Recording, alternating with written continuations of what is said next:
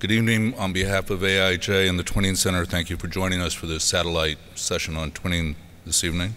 For many of you who are unfamiliar with AIHA, we're an NGO based here in Washington, D.C.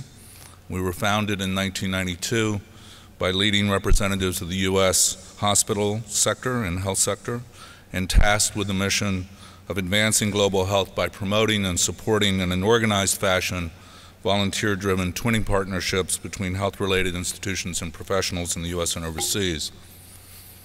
The HIV/AIDS Twinning Center program was established, as Philippe indicated, in 2004 with funding from PEPFAR through HRSA.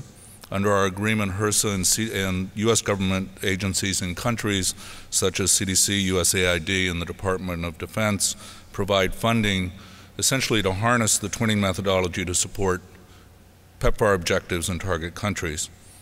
The Twinning Center focuses on creating voluntary peer-to-peer relationships that in this case are targeted toward improving HIV/AIDS related services by strengthening underlying institutional and human resource capacity.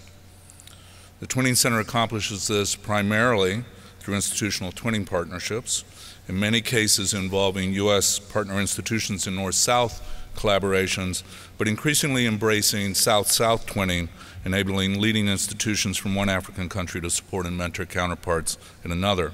The Twinning Center also supports a voluntary healthcare corps, the VHC, which places highly skilled professionals on the ground for volunteer assignments between 3 and 24 months.